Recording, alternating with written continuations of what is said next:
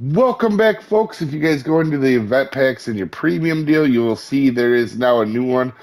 I actually did get a couple of these just to make sure it did give you what it says. Now, I know we have this one over here, and I didn't really talk about that one much in the last Halloween event. That is because I didn't feel like this one was really worth your money unless you had to get something or a couple items out of this.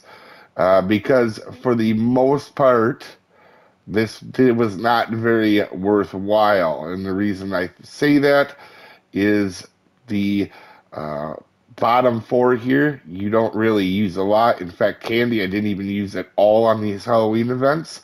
So unless you're going to use them, you would be getting them from your picking up your tombstones and whatnot, your pumpkins and tombstones. So the Druid Mystic set is definitely a little bit better. You get the higher end lures in this, and then also you get the, as you can see, the more expensive baits in this. So this one is definitely a better value than the other one, and that's why I don't promote the other. Did promote the other one anyway. It just didn't seem that great.